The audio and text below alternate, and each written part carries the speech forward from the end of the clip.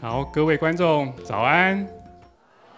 好，欢迎来到四季讲堂夏季场的现场。各位知道，夏季的星空最闪耀的3颗星组成的夏季大三角。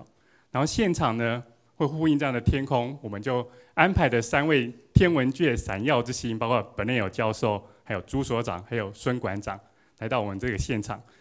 然后事实上呢，这个星辰在天空里头是相距非常遥远的，各位知道吗？然后其实这3位啊，这个大忙人平常也相距非常遥远。今天有缘在此，事实上就是所谓的有缘千里来相会。各位知道这个缘是一个关键字，然后缘也代表一个关键人物，他本身呢也是一个非常杰出的科学家。有缘，所以好，各位观众，请以热烈的掌声欢迎科技部国际事务及科学发展中心主任袁孝维主任为我们开场致辞。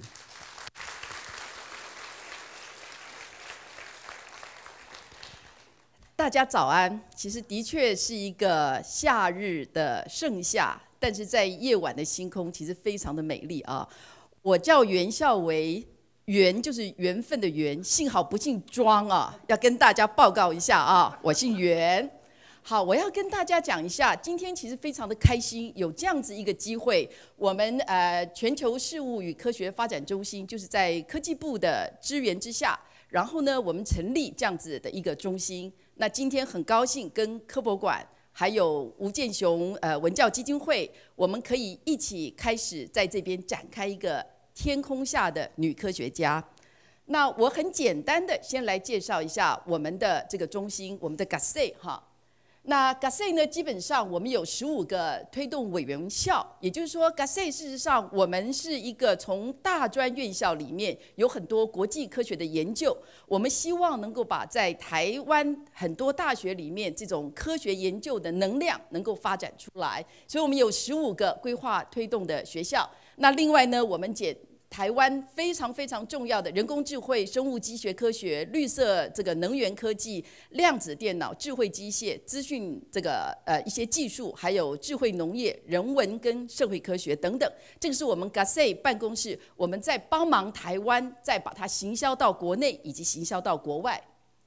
那我们借由不一样的方式，我们来行销推广，而且我们参与一些国际的合作，培育国际人才，促进科技的政策。所以我们今天其实能够这么荣幸的请到 Dr. Burnell， 然后还有朱有花这个所长，中研院过来的，那还有我们的孙维新馆长，这3颗闪亮的星星，然后来给我们做一场丰盛的飨宴，其实就是我们在做这个全球行销传播跟国际合作交流。同时我今天看到有很多很多的年轻的人在这边，那更是我们在 GASE 中间很重要的任务，我们要希望能够培育一些的年轻的一些科学家。那我们有很多的合作的团队，那包含台湾的像中研院呐、国家实验研究院呐、国卫院呐、还有中山科学研究院，然后还有一些推动的计划的一些办公室。那特别现在很多的 AI 办公室、人工智慧的啊等等，都是我们合作的一些对象。那同时科技部呢，在全球13个国家有17个分支的机构，那也是一样帮忙我们台湾这么多的研发的能量，可以跟国际上做一些接轨。那我们透过各种不同的活动，我们来提升台湾的一些国际影响力，我们来培育全球的人才，我们来参与很多的国际合作交流，还有促进科技的一些政策啊。那这个在科技部的这种大力的推动跟指导之下，其实台湾在这方面是非常有力的一个科技外交。今天其实就很高兴，我们就办理这个 Four Season Speech Series， 就是我们的4季讲堂，是我们的夏季讲堂。那这个讲堂呢，基本上我们会邀请这个国际上重量级的人物啊，然后跟我们台湾的这个相对应的一些科学家做一些合作跟这个对谈。那一般而言，我们希望他能够带来的不是他的专业太过于专业的专业知识，而是希望能够用他的人生的经历，用他的学思历程，用他在这个过程里面他的求学、他的人生态度，跟各位年轻人做一些分享啊。好，那我们已经办过春季讲堂，是有关生技医药的。那所以这回是我们的这个夏季讲堂啊。Ministry of Science and Technology, Center for Global Affairs and Science Engagement, GASE plays a critical role in facilitating global partnerships with diverse scientific research institutions.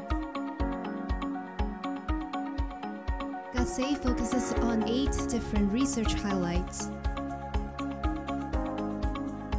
By inviting prominent thought leaders and renowned scholars to Taiwan, GASE thrives to enhance local and global scientific research partnership, encourage international exchange of talents, and maximize the power of Taiwan's scientific development. GASE is dedicated to foster international cooperation, strengthen expert linkage, and organize most global summits.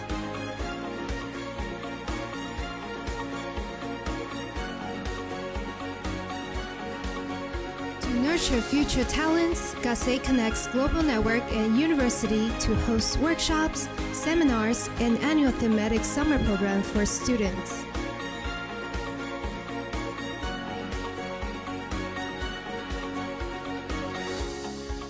There are 15 GASE Steering Committee university members in Taiwan. To strengthen scientific global network, there are 17 overseas science and technology divisions in 13 countries under most. GASE, your gateway to innovation and global connection.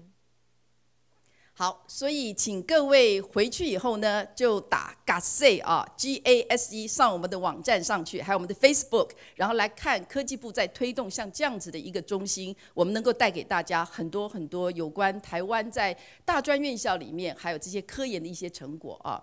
好，那接着我给我们的主持人。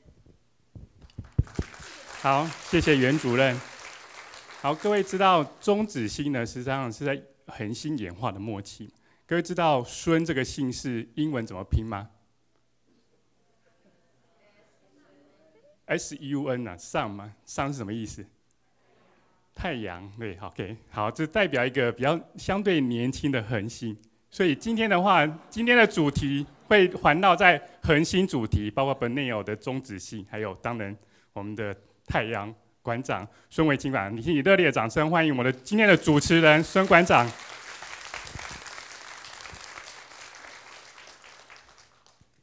我第一次发现，我好像不了解黄俊麟科长。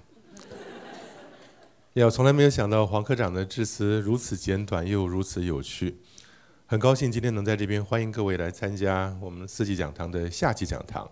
很谢谢袁孝维博士的安排，也很高兴袁博士的令堂也在现场，我们欢迎袁妈妈。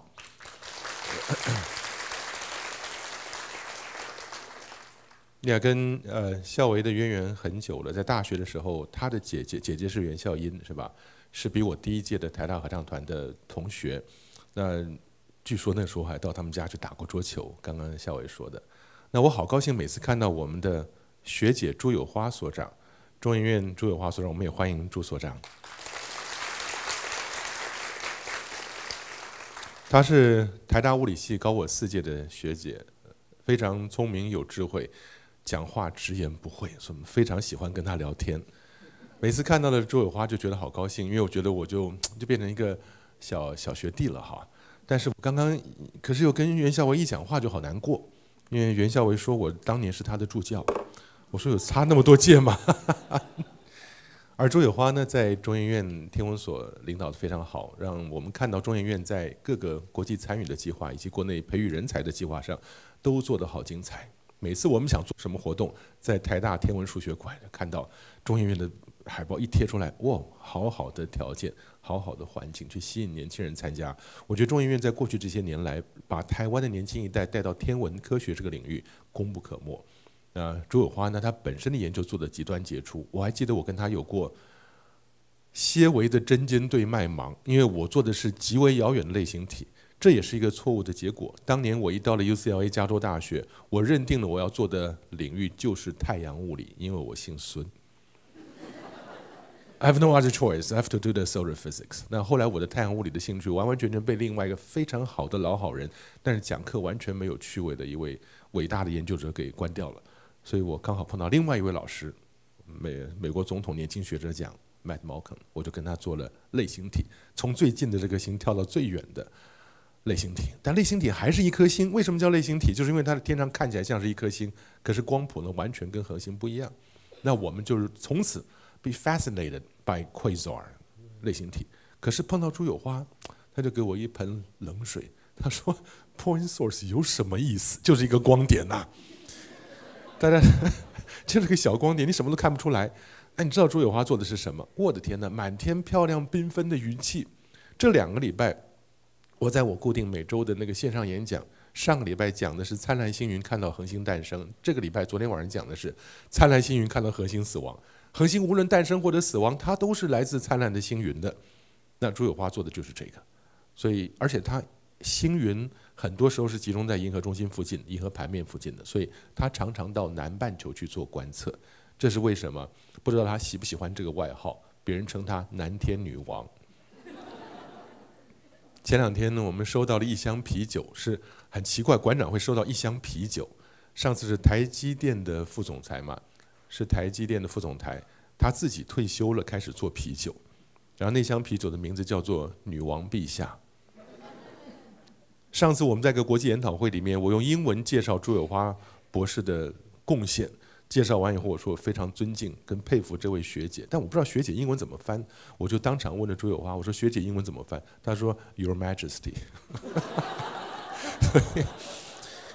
我觉得很有趣。那讲完我们的主办人袁孝维博士。这个演讲是因为他的坚持，所以到今天终于能出现的。讲完了朱有花所长，能够邀请到他来跟 Dr. Burnell 做对谈，我觉得好精彩，都是2位杰出的女性科学家。那回到我们的主题人物 Dr. Burnell 身上，他前些年来过台湾，也是我 host 我接待的，还到了中央大学，那时候我还在中央大学，到我班上去演讲，真的是非常和蔼可亲的一位女士。但是你每次想到说，她就是发现了脉冲星。本质就是中子星的伟大科学家，弥补了恒星演化中最重要的环节之一的这位科学工作者，就觉得心里很震撼。尤其当年当这一个脉冲星的现象首次被 Dr. Burnell 注意到的时候，这个例子我昨天晚上在垦丁天文台给学生上课，重复的又提出来。科学家能做出发现 discovery 很关键的在哪里？我们在 NASA Goddard 工作的时候 ，NASA 大家共用一个影印室，墙壁上贴了2个海报。第一个海报是一匹马在草原上奔驰，底下写的是什么？说如果你喜欢一个人，就让他去跑，跑到后来他会回到你身边，他就是属于你的。如果他不会回到你身边，他不会属于你，而且他从来没有属于过你。这个海报跟今天主题没有关系，只是好玩。这个海报跟两性关系是有关系的哈。另外一个海报很重要，是 What is discovery? What is discovery? 什么是发现？你不要跟我讲发现是一个电视频道，不是。Discovery 是什么？是你看到了别人也看到的东西，而你注意到了别人没有注意到的东西。所以我觉得这就是 Dr. Burnell 所做的事情。每次这个例子我们不断的提出来，当他看到那个印表机 line printer 印出来的东西会有一个小小的颤抖，他就会回去找这个颤抖过去好像出现过的地方，而发现了脉冲星 Pulsar。那这是我觉得他对整个天文学界，不只是恒星演化，对整个天文学界都有极大贡献的地方。中国大陆贵州天眼500米的大天线做成了，主要的贡献也在发现更多的脉冲星，让我们了解恒星演化到了最后阶段是什么样的一个状况。虽然说他并没有得到我们科学界公认公推最重要的科学奖项，但是说老实话，我们觉得他的贡献远超过那个奖项了。所以我们都以最尊敬的眼光看着 Dr. Burnell， 希望他今天来跟我们杰出科学家朱有花老师的对谈，能够给各位，我想无论是男士女士，都能有新一轮的启发。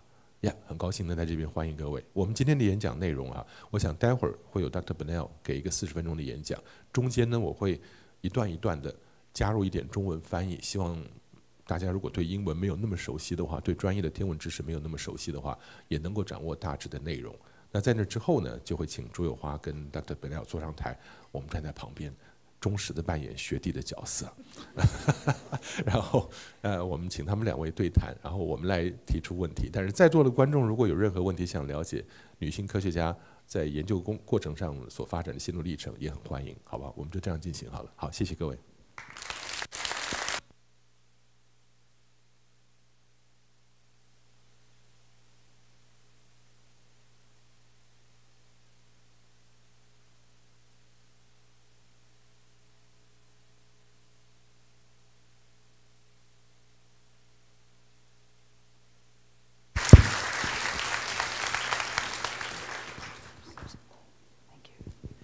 Good morning.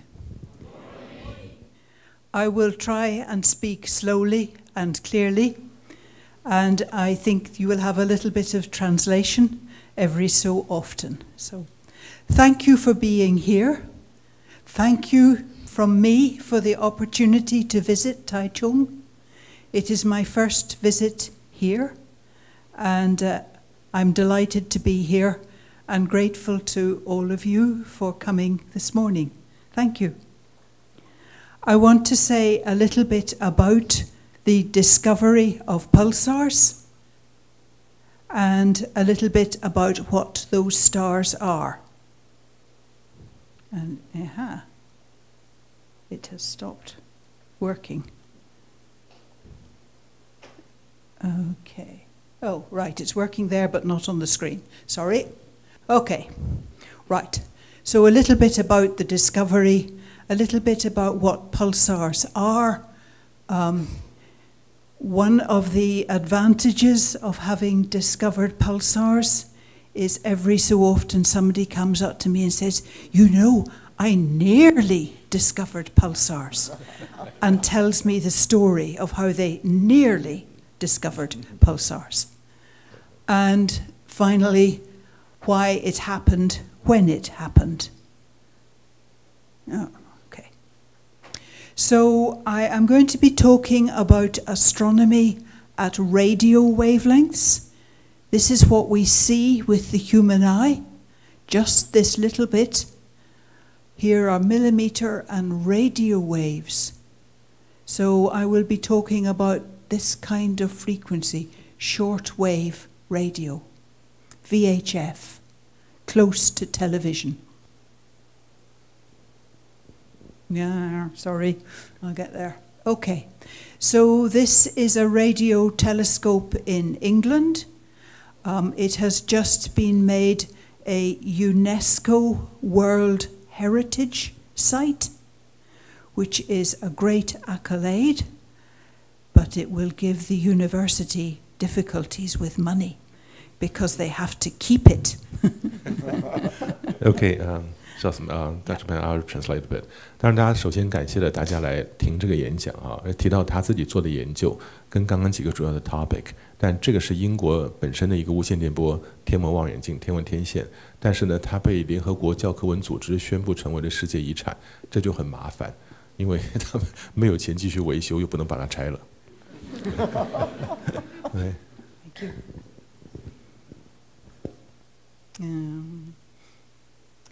So, radio astronomy developed after the Second World War. The people who had worked in radar started using their radio equipment to receive signals from the sky, and they found some strong radio sources that they call quasars, quasi-stellar quasars. This is an image of a quasar. There is a big black hole there and some jets coming out.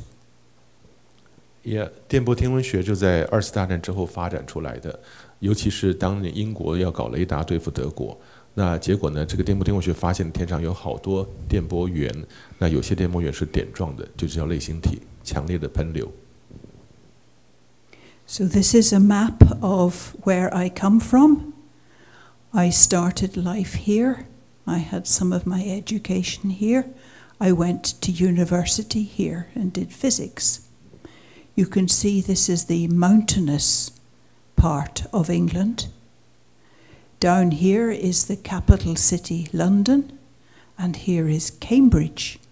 And this is in the south and east. And perhaps you have something like this in Taiwan. I don't know. 他在英国成长的过程，大家看出来，在北爱出生，然后到了英国念书，也到了北方苏格兰高地，那最后呢，在伦敦北方的剑桥做研究。So I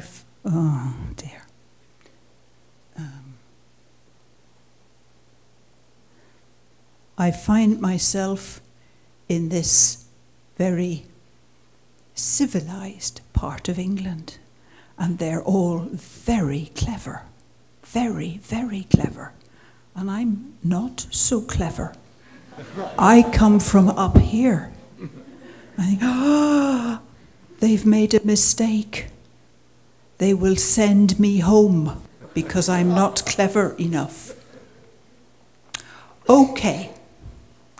Until they send me home, I will work my very, very hardest so that when they send me home, I will know I have done my best and I just was not good enough for Cambridge. 也到了剑桥，发觉别人都很聪明，很担心他会被送回家，但是后来他决定要努力工作，直到他们把他送回家为止，他要把最好的做出来。So that says the same thing.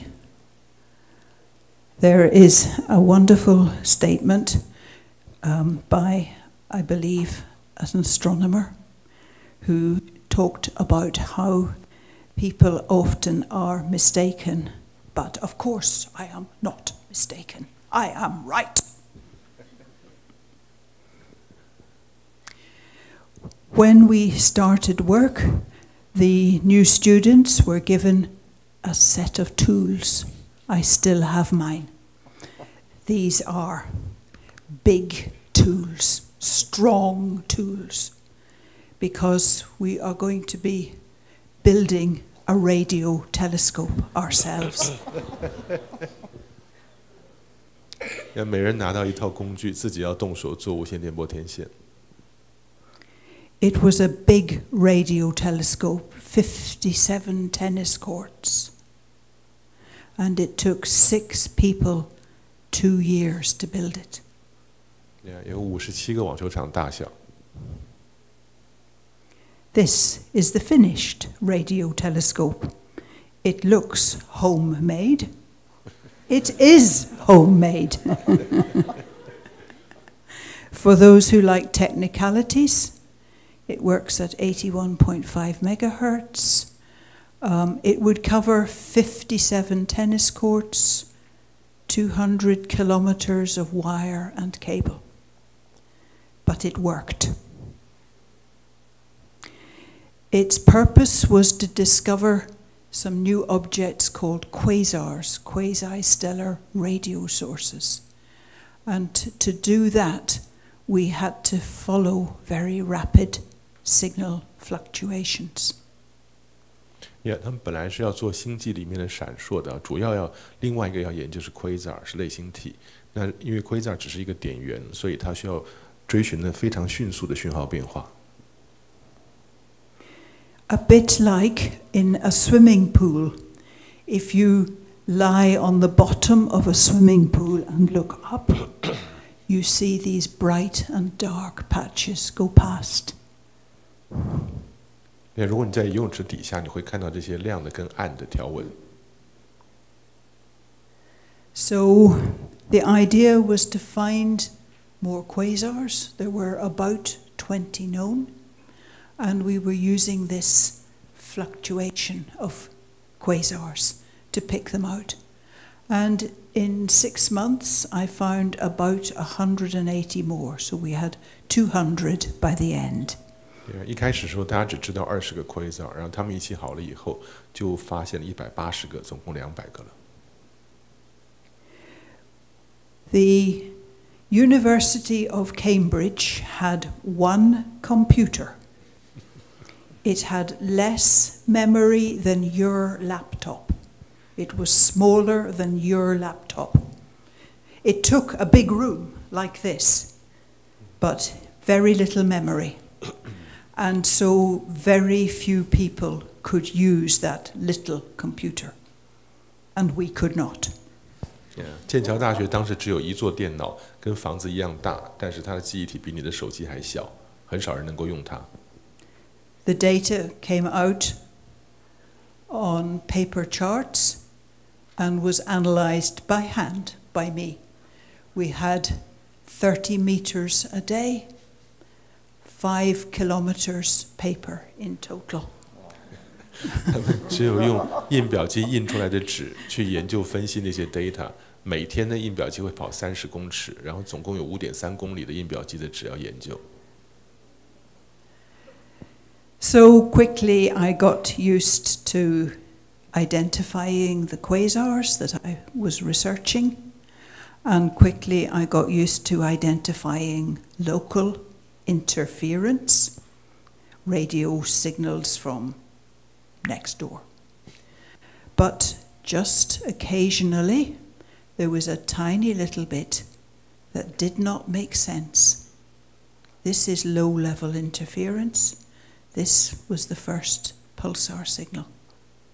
Yeah， 就是在这个过程里面呢，平常要处理的很多是来自附近的干涉讯号，就像图上面右边那个是附近的低层次的干涉讯号，但是左边那个1919呢是第一个脉冲星的讯号。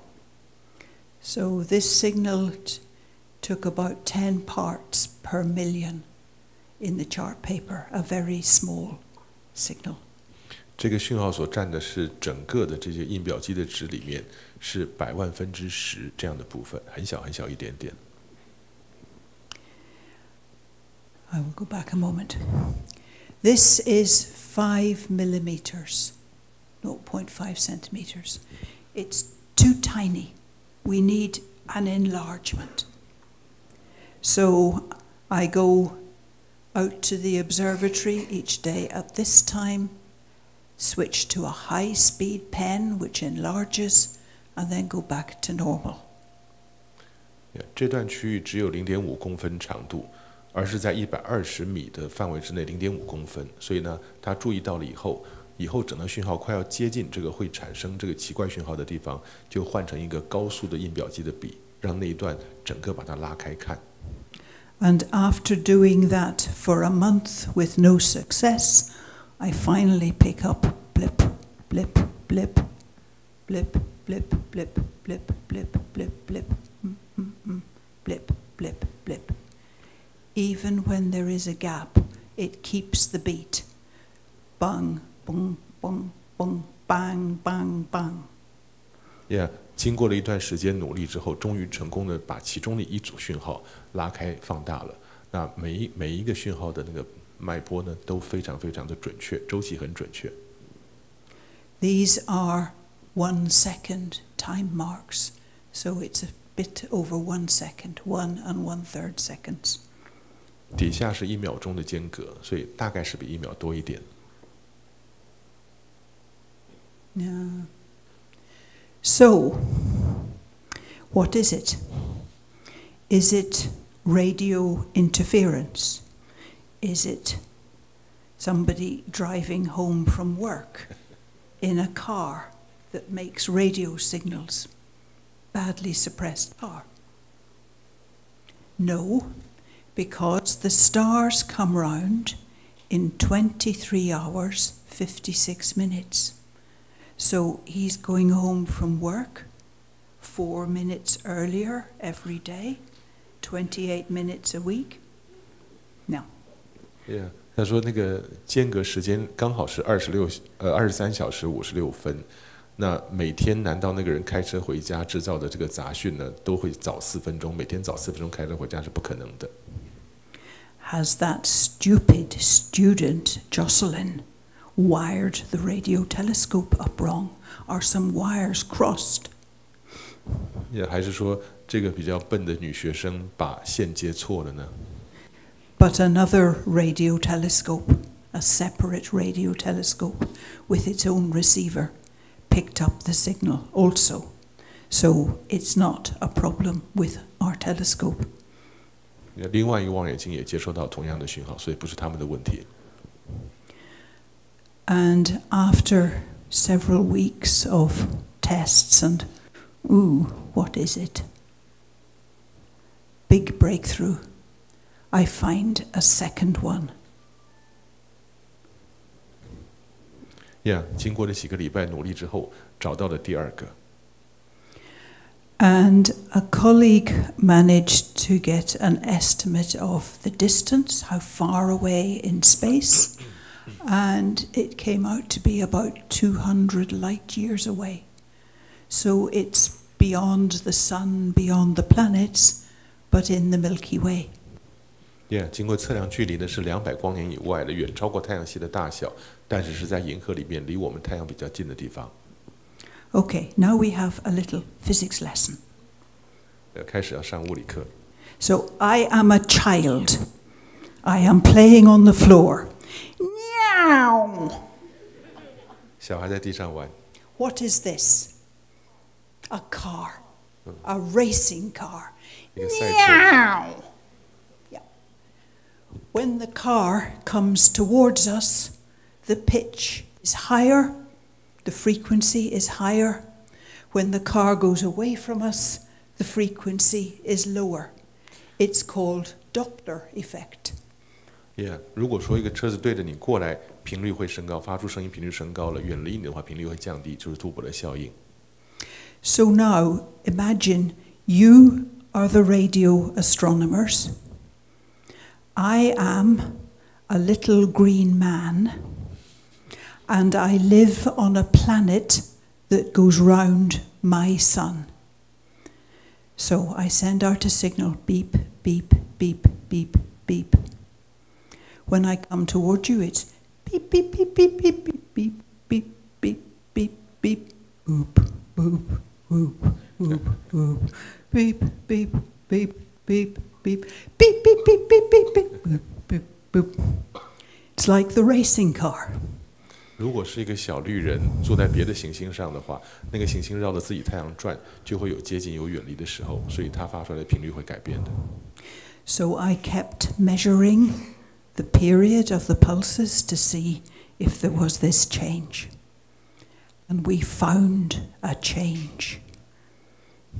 But now, let me get this right. You are the pulsar. I am the observer on the Earth. The Earth goes round the sun. So here I hear you beep, beep, beep, beep, beep, beep, beep, boop, boop, boop, boop, beep, beep, beep, beep, beep, beep, beep. Because of the motion of the Earth round the sun, there is also that Doppler shift. 对，不只是波源运动会产生杜伯的效应，地球自己的观测者在运动也会产生杜伯的效应。So we had proved that the Earth went round the sun. 我们证明了地球绕着太阳转。And then, one night, working late, doing some more of the analysis of the charts, my 5 kilometers of charts, I suddenly see, oh, look at that. Could it be a second one? I get out the other pieces of paper for that bit of sky. You spread them out on the floor. You need a big area of floor, and you line them up. So this one, no, no. Maybe, no. Oh. Ooh. And they all line up. So I go to the observatory. It's 3 o'clock in the morning. It's very cold in England in December. And I get the telescope working, and in comes beep, beep, beep, beep, beep, another one. 所以在某一天，他在工作了很多时候，有天晚上竟然发现了那上面有第二个可能的，然后把所有这5公里里面好多那些纸找出来以后呢，终于找到了第二个可能的范围。所以早上3点钟很冷的英国12月，再跑到天文台去，然后观测到了第二个。So it's not little green men. There are not 2 lots of little green men, both signaling to Earth at the same time, in the same stupid technical way. 这不可能是小绿人，不可能是外星人，因为你不可能有2组外星人从不同的方向对着地球发讯号。And a few weeks later, I found the 3rd and the 4th. So now we have 4. And that's good. We can publish we can announce the result. 所以后来第3个、第4的出现，就可以开始发表论文了。The name Pulsar was coined by the science correspondent of this newspaper. It's subsequently been used for watches and Toyota cars here. Yeah. 所以这个名字呢，是来自那个报纸《Daily Telegraph》的主编给他取的名字，叫做 Pulsar。但是 Pulsar 因为太好听、太响亮了，所以后来连手表跟丰田的车子都拿 Pulsar 来命名。So, what are pulsars? They are very tiny, they spin around, and like a lighthouse, they sweep a beam around the sky. And when the beam shines in our face, we get a pulse. 它们很小，但是会高速旋转，然后就像灯塔一样，它们喷发出来的辐射呢，会闪过地球，所以就会闪一下、闪一下，像灯塔一样。They're very small. They are about 20 kilometers across. And they have a lot of material in that space, so they're very dense. They are rich in neutrons. They're called neutron stars. 它们很小，但是密度非常高，然后像中子一样，所以呢，它们被叫做中子星。小小的，大概是20公里大小。They are difficult for the scientists to understand because they have strong gravity, strong electric, strong magnetic fields, and they spin very fast. The physics is very extreme. 物理是很极端的，因为它们有强烈的重力场、强烈的电场跟磁场，转动得非常快。And they're probably formed when a big star explodes at the end of its life. 也可能是像大于10个太阳质量的行星，到了生命晚期爆炸以后形成的。I will skip that slide. So, this is part of the sky that you can probably see quite well from Taiwan. It's called the Large Magellanic Cloud. Thank you, that helps. There are many, many stars. There is some pink gas, and one star is picked out with an arrow. The arrow was added after the photograph was taken. There are not arrows in the sky ready for us. 大家现在看到这个图呢，是大麦哲伦云，它其中的一个星云呢，蜘蛛星云右下角的地方，箭头指的那颗星呢，在右边就是爆炸的新的超新星了。他刚刚开玩笑说，天上是没有箭头的，是后来画上去的。So this is the same star. It has exploded. And in the explosion, the core has got compressed. 在这个星爆炸的时候，它的核心受到高度的挤压。And it makes one of these neutron stars or pulsars. And this is a famous nebula in the northern hemisphere. It's the remains of a star that exploded 1,000 years ago, and in the middle is a pulsar. 这就是将近1000年前，是965年以前啊，爆炸的一个超新星，北宋年间爆炸的，在北天可以看得到，中央就有一个中子星。So for the physicists in the audience, so the mass is this, a few million tons, and a size of only 10 kilometers. 大小10公里，但是质量很高，是好几倍的太阳质量。Which means they're very dense. They're like the nucleus of the atom, and they're rich in neutrons, so they're also called neutron stars.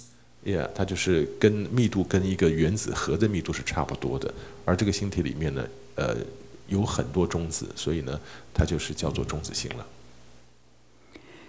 To help explain the density, take a sewing thimble, a nice silver sewing thimble.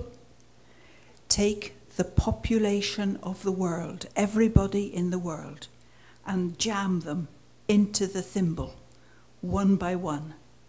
When you have the whole population of the world jammed into that thimble, it weighs the same as if it was full of material from one of these stars.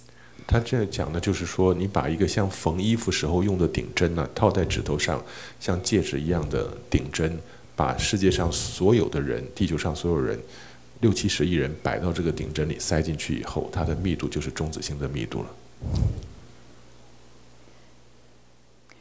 Because the gravity is very strong, it bends light, and if I stand on the surface of the star and look around, I can see over the horizon. I can see about 2/3 of the star without moving.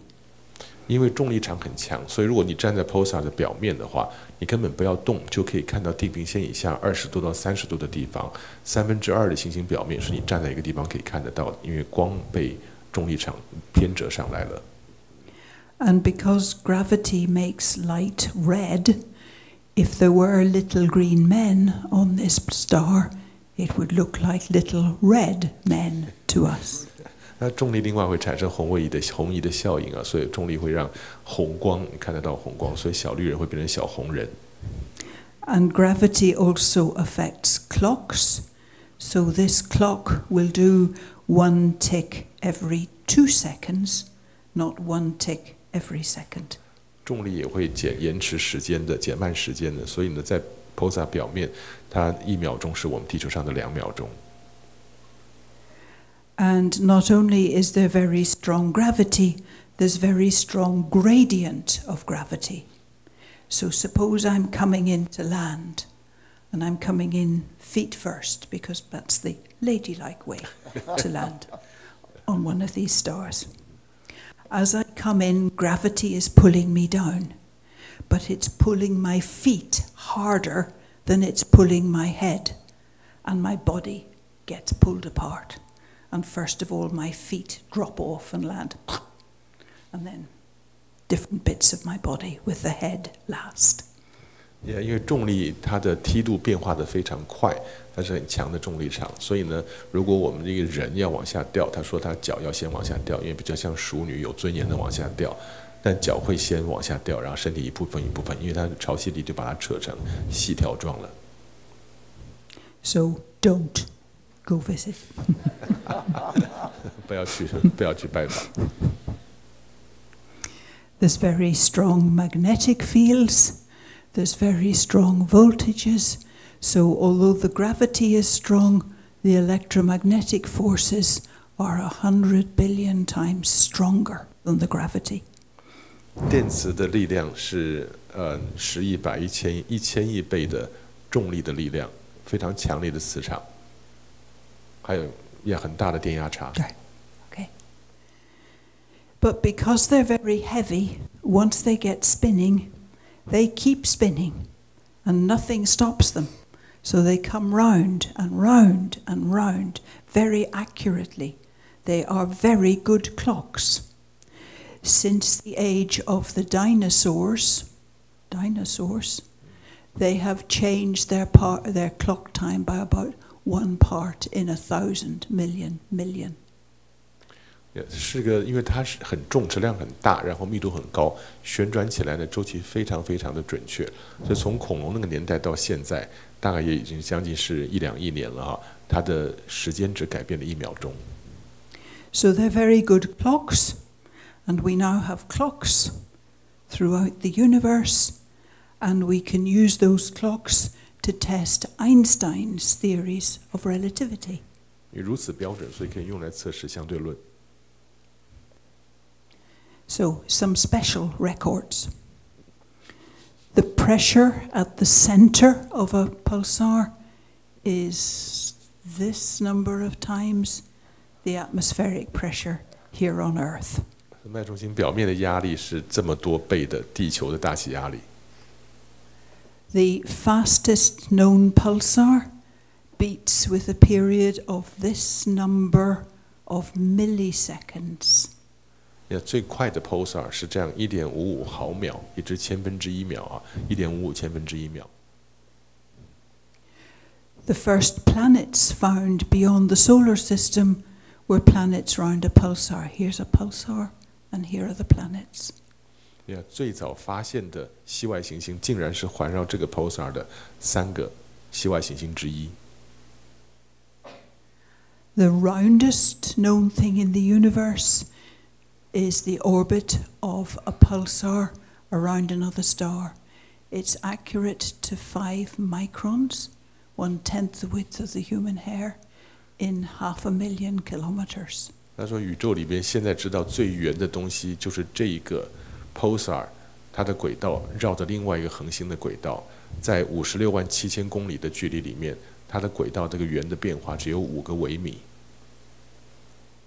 And if I was to drop something onto the surface of a star pulsar, it would hit traveling at half the speed of light. 你把一个东西丢到 Pulsar 表面，因为重力加速的关系，它最后撞击表面速度是1/2的光速。I will take just a few minutes to describe some other things, because people have said to me, I nearly discovered pulsars, and here's the story. 因为他自己是发现者，所以呢，发现了以后，很多人就跟他讲说，我几乎差不多都快要发现 Pulsar 了。So we are in Texas, United States, with this telescope, which is open for public viewing. And a young woman steps up to the telescope. The telescope is shining at that Crab Nebula, the funny star in the Crab Nebula, which we now know is a pulsar. And the young woman says, that star's flashing. And the night assistant, it's scintillation, it's okay. That star's flashing, she says. She says, I hold an airplane pilot's license. This is 1957. A young woman in the USA flies airplanes for her job. She flies at night. She knows the night sky. She knows the difference between scintillation and flashing. That star's flashing. 所以在德州麦当劳的天文台里面，有一天晚上，一个年轻的女的在那边看望远镜，对公众开放的，会说那个星星在闪耀，而那个年轻的女的是有驾驶执照的，一个飞行员，她很清楚的知道什么东西是闪耀的。We now know that that star is a pulsar. It flashes 30 times per second. But some people can see 30 times a second. 他现在知道，他当时看的星是一个脉冲星，没有错，每秒钟闪30次。但有些人还真的能看得到1秒钟闪30次的东西，看得出来。In Canada, the electricity used to be at 30 hertz, 30 times a second. And a number of people, particularly young women, could see the lights flashing and the television flashing, and it was horrible, so they changed to 60. 在加拿大早年的时候，灯泡的电力频率跟电视是每秒钟30次，而有一些年轻的女性真的是可以看到这样的闪烁，对他们来讲很痛苦，所以后来他们把频率改成每秒钟60次。So Elliot Moore was a young student helping for the summer, and he tells this story, and he says nobody followed up. 这个人呢是当时的年轻的研究生，在那边帮忙的这个望远镜开放。那很可惜，他说后来没有人针对这个女的所讲的话去追踪观测。In July 2007, the Australians suddenly got an email from somebody in the United States saying he had been a technician 1967-68 in Alaska at an early warning site, and he had some spare time, so he used the equipment. He found 14 pulsing signals, and he has just discovered the online catalogue of pulsars and realized that some of his pulsing signals were pulsars. 在2007年的时候，他们的澳洲人收到一封信，他就说了，美国空军一个技术人员在1967到68的时候，在阿拉斯加的一个早期预警的飞弹监测的这个系统里面呢，用他们自己的设备，闲着没事就开始就全天去找，结果找到了14个有脉冲的讯号，结果其中有一些就是 Pulsar。Sue Simpkin was Canadian. As a young woman in Canada, she could see the lights flashing and the television flashing. She's one of the people who can see 30 hertz. She was observing the Crab Nebula, and as she observed, she could see these waves going out. Her boss would not believe her, but yeah, okay. Sue Simpkin 是另外一个可以看得到每秒钟30次闪烁的女性。那有人要她去拍摄这个 Minkowski star， 但是这个谁 Dr. Burnell 的老板不相信她有这个能力。So he said, no, can't be. But when pulsars were discovered, he went back to her and said, you were right. 他原来不相信，后来脉冲星发现了以后，他这个人就跟他讲说你是对的。And the final story is from radio astronomy, and I will not name the person because he was always very embarrassed. But they are making a map of the whole sky. It's a big job. They are nearly finished. They are using pen recorders, and one of them sticks a bit. 他现在讲的另外一个故事就不要讲名字了，因为每次讲出来他就会觉得那个人会觉得很糗，所以他们也在做全天的扫描、巡天观测。At 3 o'clock in the morning, one morning, the pen recorder goes.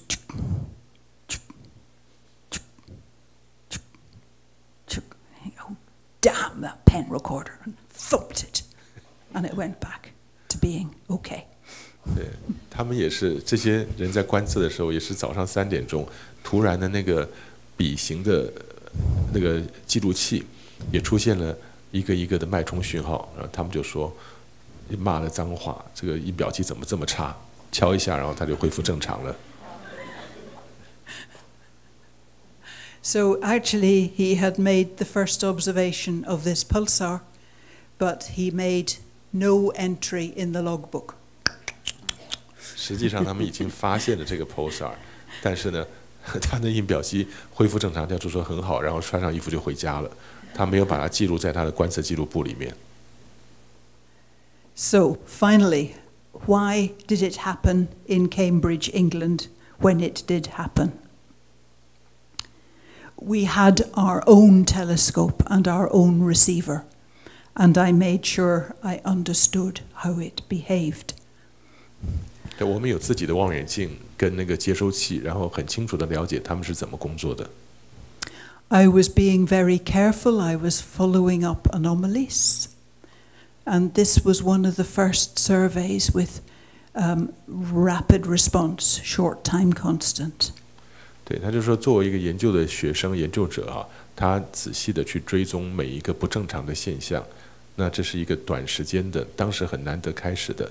研究短时间迅速变化的现象。However, this was not a good frequency, and the first source I found was not the strongest, so we were quite lucky.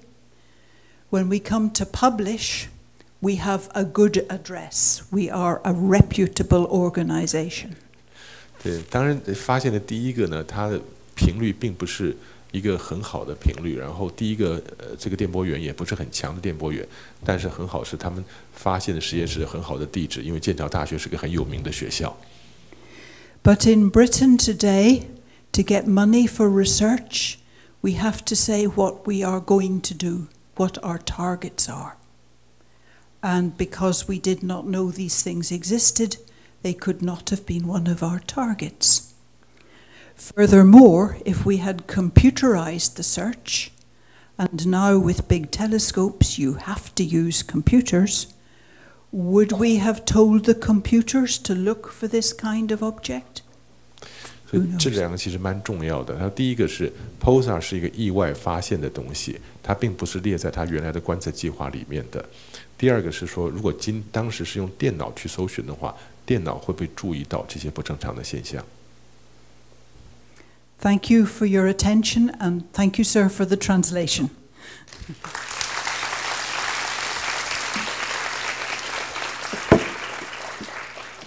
Yeah, wonderful, Dr. Burnell. It's very informative. OK， 那我想很精彩的演讲，短但是很精彩。那我们现在就接下来底下的对谈的阶段了，好不好 ？You want to take a seat? And then You-Hua. 哎呀，我想刚刚看到的这个例子呢，尤其是从 Dr. Burnell 自己讲出来的这样子的心路历程，特别受到震撼。那我觉得他甚至比我上次在中央大学的课堂上讲的都多好多。刚刚大家看到他跪下来让表演小孩子赛车，我都觉得好感动。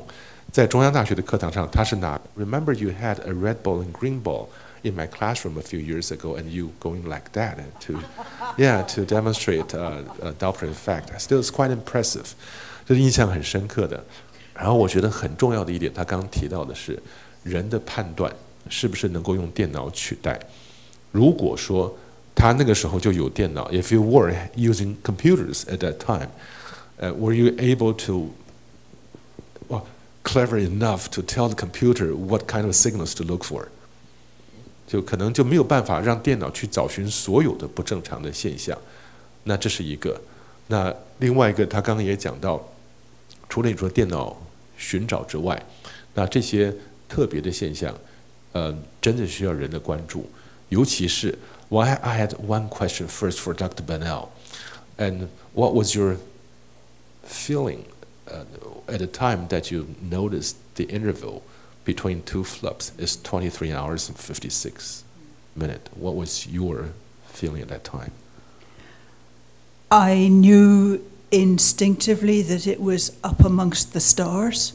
So when my supervisor first said it must be man-made, it must be terrestrial, I knew it could not be. But I needed to show him the data to really convince him. 第一次，我想跟大家讲，学天文的人就知道，23小时56分这个时间段的意义是什么？它就是一个恒星日。24小时呢，是我们地球转了一圈又多1度，把太阳带回到中午，这是我们的太阳日，多了4分钟。但是学天文的人都是用恒星日对遥远恒星地球整整转一圈的，所以他发现了2个讯号距离23小时56分，他就知道这个讯号是来自众星之间的，它绝对不是地球上的讯号。但他的老板不相信，老板还叫他重新去复查。每次我看到他讲要去复查，那么大一片无线电望远镜要去查什么地方坏掉，是很痛苦的事情。但是他坚持说那是来自众星之间的讯号。OK， 那You-Hua want to make some comments？ 你先讲几句话。我们欢迎朱有花所长。我要用中文还是用英文讲？用中文，我想中文对观众。然后你跟我最近在这边做一件事情啊，他做的是呢，他一早就发现的。我最近前几天我在那边写一篇 paper， 那报告的结果是我做白矮星，我除了做星云之外，还有做白矮星。这个白矮星我以前看到它的看它的 X-ray 的光谱，就发现白矮星啊，它即使温度再高，它的发射出来的 X 光哈，那个它的能量不能太高。可是这颗白矮星，它的 X-ray 的光谱里面有些高能量的光子出来。我就觉得很奇怪，所以我就是写 proposal 去申请观测时间。我现在最早是用 Rosette 那个 X-ray satellite 就只看到25个光子，25颗光子，那它的那个 signal to noise ratio 是5，所以应该是观测到，可是不能取光谱，就是只看到那边有一些高能量的光子在那边。就写 proposal， 人家就说这怎么可能？这绝对不可能！这是白矮星啊！我说这个白矮星它没有伴星，他说这怎么可能是绝对是？你可能是有个背景，就有个背景的四星体啊，什么东西啊？它那个刚好光就在里面。我写 proposal 写了7次，总算拿到时间，就拿到时间啊！结果那个又有一些问题，就还又再写 proposal， 就总算拿到 data。我们就最近就上个礼拜才发现结果，就那个其实我们就做了一些算那个用物理算了一下哈，它那个高能量的那些光子是真的，而且是可能是一个小的物体绕着白矮星在那边转，然后它的距离很近。它超过它的 Roche lobe， 所以有物质就喷就会被吸到那个白矮星上去。它吸到白矮星上，它放射出能量，而就产生这个 X-ray 光子。然后这个小物体哈，可能是质量非常小的星星，或者是一个行星，会像 Jupiter 一样的行星。我这一辈子一直在那边找，我跟你讲这是真的故事哦。我一直在想找 Jupiter。像那个木星一样的行星绕着白矮星在那边转的，我想我们最近终于找到。我以前学生跟我讲说老师，如果说找到 Jupiter 的话，哈，绕着白矮星 Jupiter 的话，我们要去命名叫什么名字呢？我们叫它 Jupiter。我现在注英文的 CHU， 他说我们找到的话，我们一定叫它 Jupiter。我想我最近很高兴，我最近已经非常高兴，因为我好像终于找到一个 Jupiter。可是我这个不会拿都不会讲，你放心，绝对不会。只是自己很高兴就好了。Yeah, You-Hua is describing to the audience that the latest paper that she wrote about an object revolving around a white dwarf, and that gives material to the surface of a white dwarf and then inducing X-ray photons. So I think we just found a planet orbiting around a white dwarf, and accretion of the material from the planet to the white dwarf gives out the hard X-ray emission. So I think that this might be the first case of like Jupiter orbiting around hot white dwarf and gets a. And my former students told me that if we find anything like this, we're going to call it Jupiter. So this might be the first Jupiter discovered. Her last name is Chu. Yes. So Jupiter plus Chu is Jupiter. 应该叫丘比德，是不是？你说个爱神小飞人吗？在那边飞的吗？ Not Jupiter. Okay, white dwarf, but that seems to be a common thing. 因为一个 white dwarf 旁边有 planet， 应该就是 after 5 billion years for solar system， 我们会看到 Jupiter 在一个 white dwarf 旁边嘛。And this should be common. 那个是非常很奇怪的题。我刚才提这个情况，并不是要炫耀我自己哦，因为我讲是说。我当初开始要做的时候，我写 proposal 写了7次。我看那个 referee 讲说 ，referee 讲说，这个从来没看到过，所以你不用观测。哦，有些人讲他说这个一定是一个背景，一个背景的圆，啊，各式各样的理由啊，全部就把我打，全部就说就不给我时间，不让我观测。一直到最后他是用 XMS 是一个欧洲的 X-ray cell 来，他给我 C target 说，哎呀，我们有时间的话就会观测你的。不过还好运气好，他观测到了，所以证实全部我们以前那个 propose 东西都是对的。Yeah， 所以的 A target 是最重要的。对 ，C target 就是哎呀，有时间会帮你看一看，没时间你就以后再写吧，再写 proposal。对，就是我想坚持到底很重要哈。刚刚Dr. Burnell 也讲了很重要的一点，就是现在的 proposal writing， 你写计划书呢，你要说什么？你要说我要去看什么天体，然后把这个天体的详细的性质什么全部都写出来。问题是 Pulsar 根本没有人看过，你怎么知道你要找什么东西 ？I remember that's the same same thing that Dr. Ferdinand Cornetti, the chairman of UCLA Astronomy, told me when I graduated from UCLA, and he said. The current proposal is ask you to write everything before you discover it. 你在发现它之前，你要把所有东西全部写出来，它才能给你时间。那你都写出来，你还用时间干什么？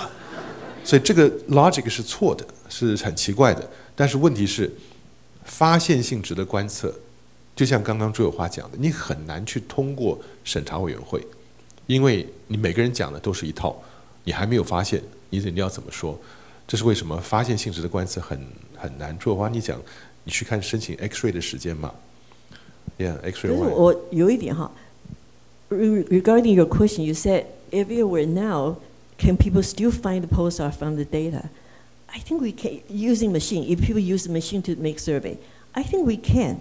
The big surveys, And the archival data with the all-sky survey, the consistent survey, and monitoring the sky, and in the time domain, so with this huge data set, I think people can use AI, artificial intelligence, and people can make some very smart search engine to go search for information from the data.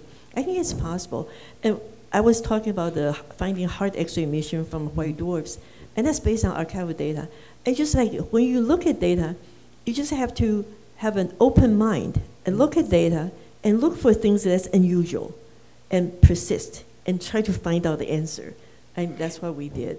But computers will do what you tell them to do very well. But how do you tell a computer to look for something that you don't know exists or what it's like? You just look at data yourself. Yes. Okay. Yeah. But with telescopes like LSST with 10 million alerts every night?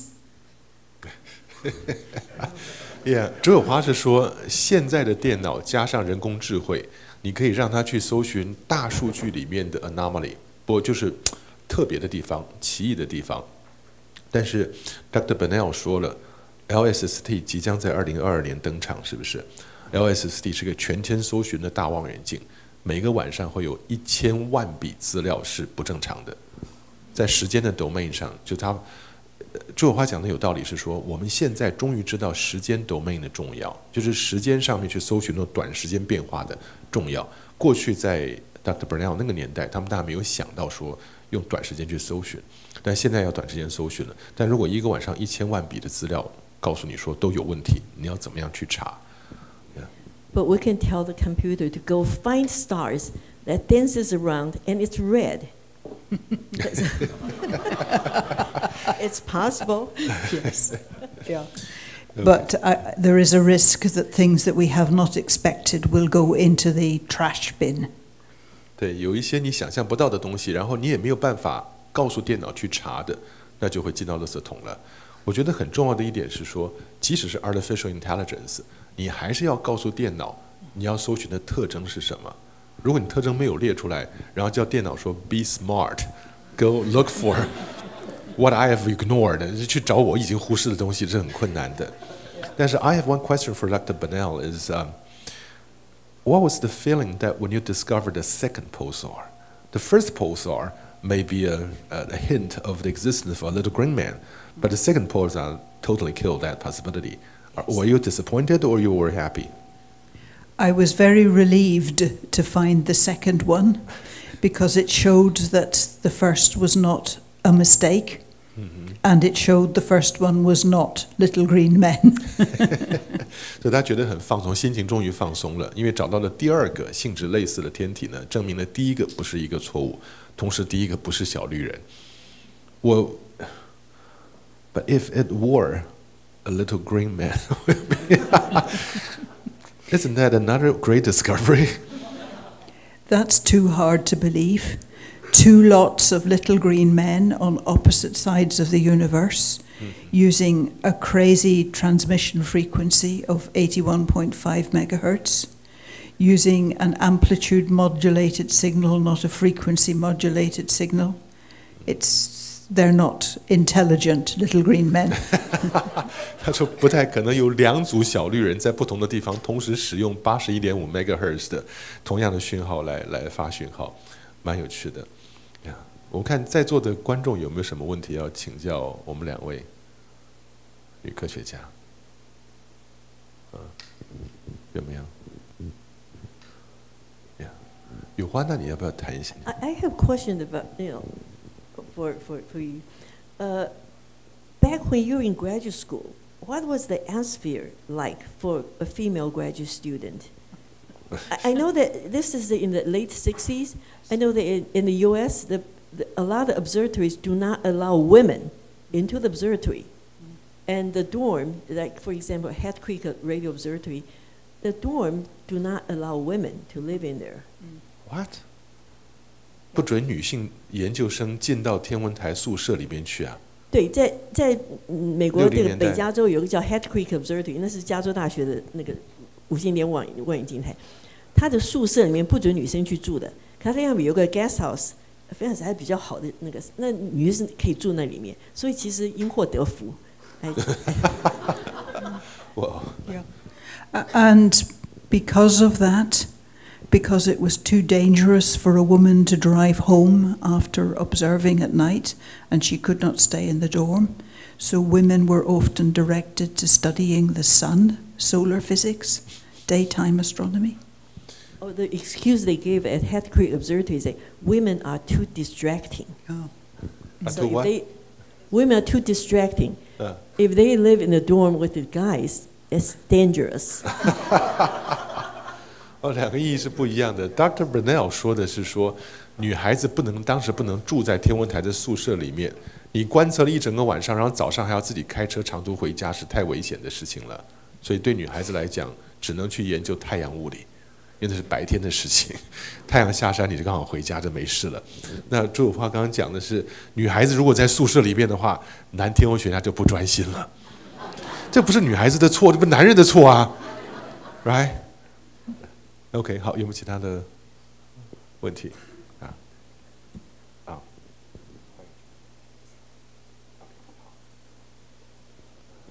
好，后面有一个问题在后面。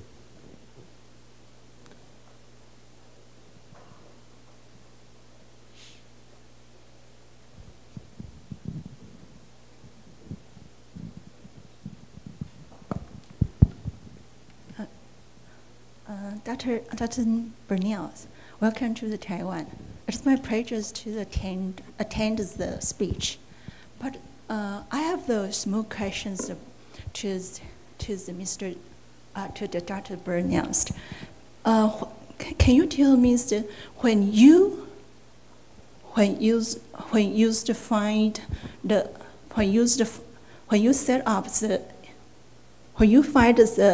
sorry. 你要讲中文吗？你用中文讲，我们用英文翻。What's your feelings if you use the computer? You sit up in the front of the computer to find the small point about that the power start. 不，你要问什么？你要讲中文，我们来翻成英文好了，好不好？要问什么？请问一下，就是说Dr. Burnell， 请问一下你的，如果假设说，当你在整天熬夜，在寻找这个脉冲星或者类星体的时候，你当下的一个感觉是什么样的一种感觉？因为本身发现这种东西是非常长远的工作，而且有时候都是要好几天、好几个月、好几年都没有成果。那面对这样的一种困境或者是这样的一种无聊的工作，你的一种感觉或者心情是什么？ Yeah, after a very long and tedious observing work without discovering anything, and finally you discover something, and what was your feeling? Well, I was getting a lot of material for my thesis on the quasars, so that was going well.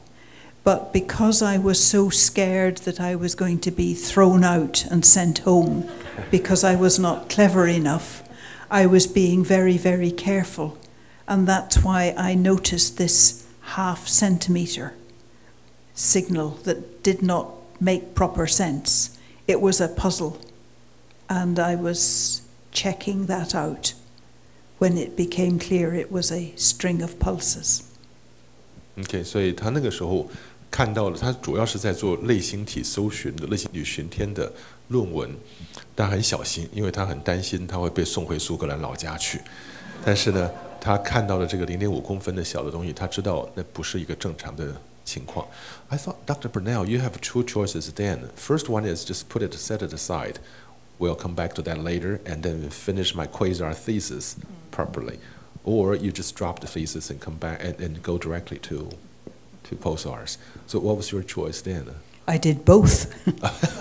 两个都做，so you finish your thesis still on quasars, but you made this discovery on The pulsars. pulsars went in an appendix because my thesis advisor said it was too late, university regulations, too late to change the title of my thesis. So the thesis had to be on the scintillating quasars, and the pulsars were in an appendix. So the major discovery is contained in the appendix of your thesis. 所以你看，他说他的指导老师呢，教授说了，时间已经太晚了，接近他博士论文要缴交的时候，这个时候不能再改他的题目了。所以真正的伟大的发现 Pulsar 是他的博士论文的附注里面，博士论文还是在 Quasar 上面，但博士论文的附录里面注明了这个重要的发现，所以这也是很有趣的事情。They should have given you 2 PhDs, 2 theses. 应该拿到2个博士学位啊。I did hear one of the examiners say, I suppose we have to give her the PhD. 他说其中一个人说我们必须要给他一个博士学位了。还有没有其他的问题？我们再做。我想做一个 comment。刚刚那后面那女生她问的问题，她说这么无聊的工作，我反对，完全反对哦，一点都不无聊，一点非常有趣。你在那边分析数据的时候，你看那个 data 进来的时候，你然后再分析的非常有趣，一点都不无聊啊。就像你们小孩子有些人打电动，就你成天打电动那么无聊，这边做这么无聊，那打电动的人你在想说好好玩哦。我们做观测的时候啊，好好玩哦。Exactly， 那也是我刚刚想讲的话。说你不要觉得只有在发现那一刹那，你的生命才有了价值，有了回报，不是，整个过程都是很有趣的。我们也是一天到晚上山下海到天文台去做观测啊，那你也不知道这个观测到底出来什么结果，但整个观测的过程就是充满了喜悦跟乐趣的。呀，打电动玩具我们真的是不知道，但是我常常在我馆长室8楼晚上看到我们底下的科博馆的广场。面对我们的广场，看到底下一群人手上拿了一个发亮的东西，两眼无神，茫然的这样四处乱走。你以为是恶灵古堡的场面出现了，没有想到他们在抓宝可梦。你要说这不都无聊的要死的吗？他们却乐在其中。学天文的大概跟这恶灵古堡差不多。好，祁宏，你要问什么问题？好，我们把麦克风拿给祁宏。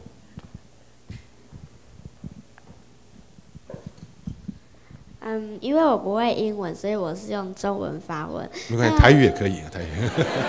可是我台语也不会，所以我得用中文。啊，好，可以。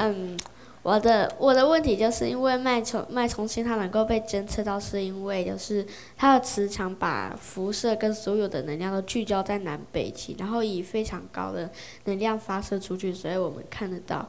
那因为就是刚才老师就是 Dr. Burnell。哦，对，刚才 Dr.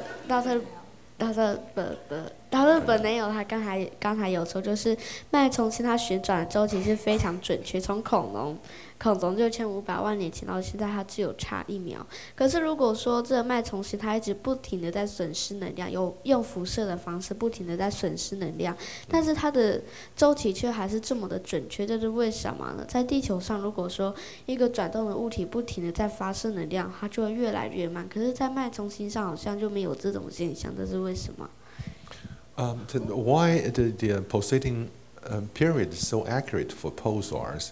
Like you said, since the dinosaur age, the accuracy still remains very good. But on the Earth, we can see in the lab that rotating object is losing energy rapidly.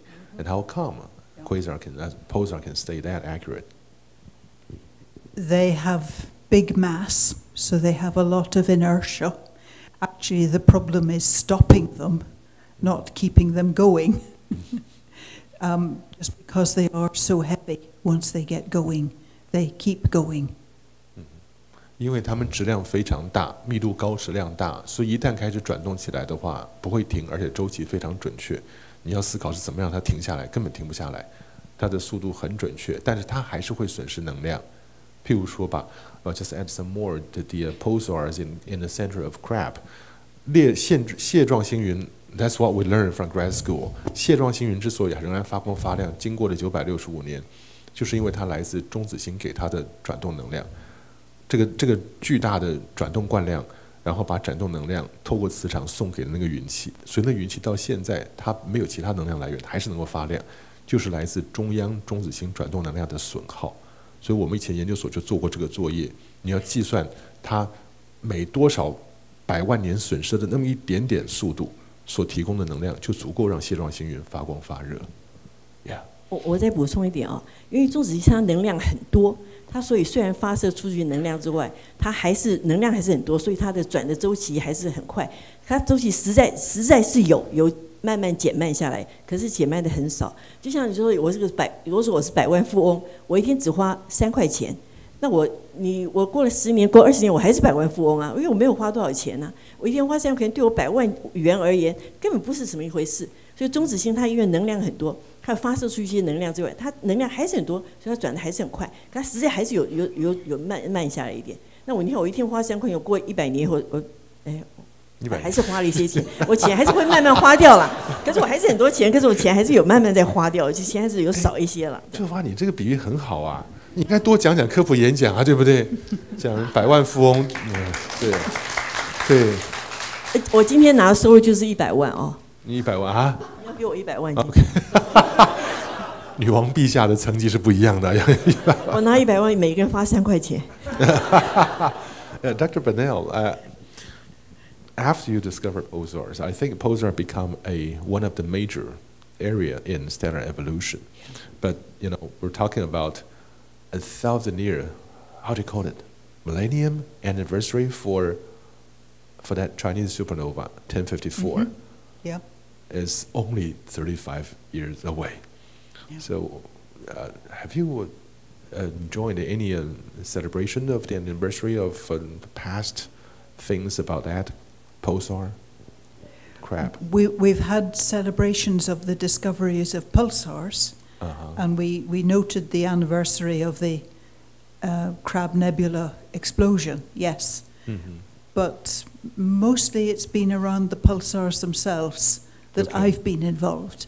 I think other people for the Crab Nebula 1,000 year. Yeah, last time when I was still in National Central University, we had this 950-year anniversary for Crab Nebula. 上一次我们在中央大学的时候庆祝过950周年蟹状星云爆炸的，就是1054年爆炸的950周年。别人就会说，你们为什么不等1000年再庆祝？950年有什么意思？那还要过很久。所以到现在为止，蟹状星云 the Crab Nebula has existed for 965 years already, so it's only 35 years to go. 你看1054年到2054年，就从现在2019到2054，只剩下35年了。所以尤其是这些年轻朋友们，35年以后，你要记得孙馆长曾经说过，要庆祝蟹状星云的1000周年。Yeah, okay. I'll let the young people here in the audience remember in 35 years it will have to hold activities. Yes. 好，有没有其他的问题 ？OK， 我们袁校尉有缘千里来相会的缘。好，谢谢啊。我是 GASE 的主任，那同时也是台大森林环境暨资源学系的老师。那我做的是野生动物方面的研究。但是我记得小时候我看过一个，我爸爸妈妈给我买一本黄世旭的，好像天上的星星，那本书让我非常非常的着迷。但是后来为什么没有往天文上发展？其实是因为生物、野生动物、动植物，其实在我们周边很容易看到。天上的星星在我们那个年代，其实设备又不太好，所以用肉眼看到的其实非常有限。所以我的问题是想请教2位，就是说，刚刚台上有三颗星嘛，我是觉得说非常的 surprise， 说2位都是女王陛下啊，所以我想请教一下，只有我们是平民跟奴隶的层级。我想请教一下 female， 就是在你们所接触的环境中间，又在那个年代，然后决心投入到天文这个领域，是怎么样的一个机缘会 lead you to the astrophysics? Because during that period of time, the equipment is not that well, and also probably they encourage female to do something else than become a physics.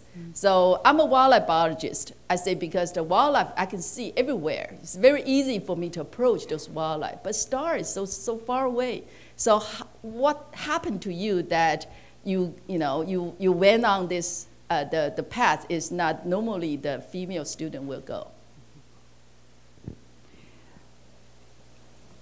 When I moved to high school at age 12, as we do in Britain, mixed classes, boys and girls, but the boys went to do woodwork, metalwork. The girls went to learn cookery and needlework. The boys got to do science, the girls did not. And I wanted to do science. So my parents spoke with the head teachers very firmly. Also in my class was a girl whose father was a doctor. He wanted her to do science. And so the second time the science class met, there were all the boys and 3 girls. The first time that teacher had taught girls. And clearly we were dangerous. We had to sit right up against his desk in the front, center front. And we did physics that first term, and I loved it, and I came top of the class. I got 97%, and I know what went wrong. We were asked what was the speed of light, and I wrote down the answer, and it was correct. And then for the first time in my life, I looked at that number and thought, that's very big, and changed per second to per hour, and lost 3%.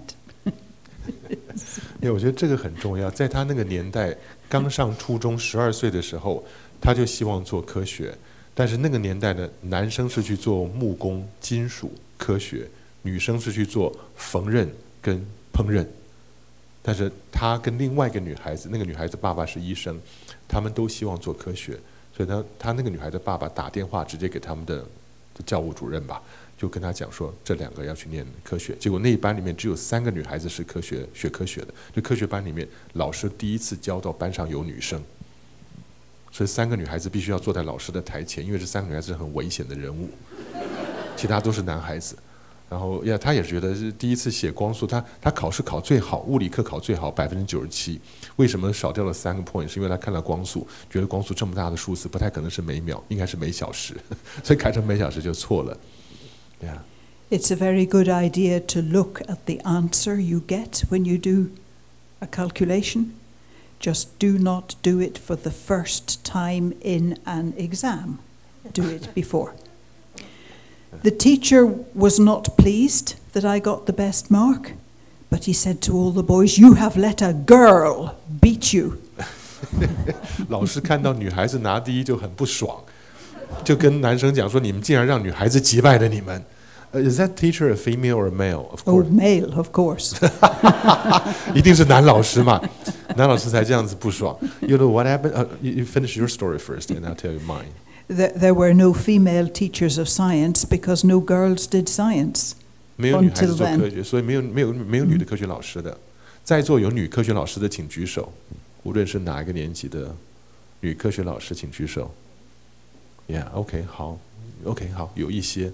We have a few female science teachers here. Good. Great. Well, let me tell you something, is that I entered National Taiwan University Physics Department 4 years after 朱有花。我当时4年进了物理系。You know what? We have 30 students, local 30 students, and 7 overseas, 7个侨生，30个本地人， a total of 37 students.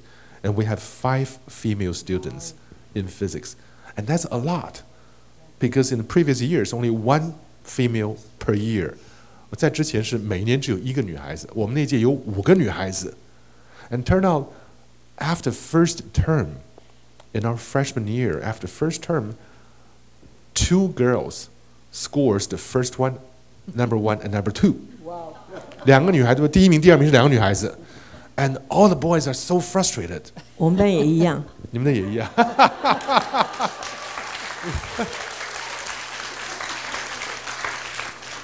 他很技巧地炫耀了自己的能力。And you know what? While we were so depressed, frustrated, the teachers came to our comfort. 老师来安慰我们的说 ，Don't worry, the course is for freshmen. 第1年的课 is mostly for memory, memorizing material. And girls are strong in memorizing things. When you get to the second year, the sophomore, all the courses are for understanding and analysis, analytical skill. By that time, the boys will go passing the girls. 到了第2年课都是分析理解的物理课程的男孩子就必然会超过女生了。And we trusted him, and this never happened. 我们信赖的这个老师，结果这个现象4年都没有发生。Yeah, that's what happened. 历史会重演的。OK， 每次碰到学姐，当初听我的话，你就知道你们未来是怎么样。Yeah, OK， 好，有没有其他的问题 ？OK， 好，这边的这位女士，先她，然后再先她吗 ？OK， 好，小朋友，你好，她把这个机会让给了小朋友。白矮星跟中子星有什么差别？非常严肃的问题 ，What's the difference between a white dwarf and a neutron star? Right. Okay. The neutron star is much, much smaller. It has about the same weight, but because it's much, much smaller, it's much more dense and therefore behaves differently than a white dwarf. Yeah, 中子星比白矮星小很多，两个的质量差不多。白矮星的大小呢，如果是一个太阳质量的话，它的大小大概像跟地球一样，地球是12000公里啊，但是中子星呢，大概只有20到30公里。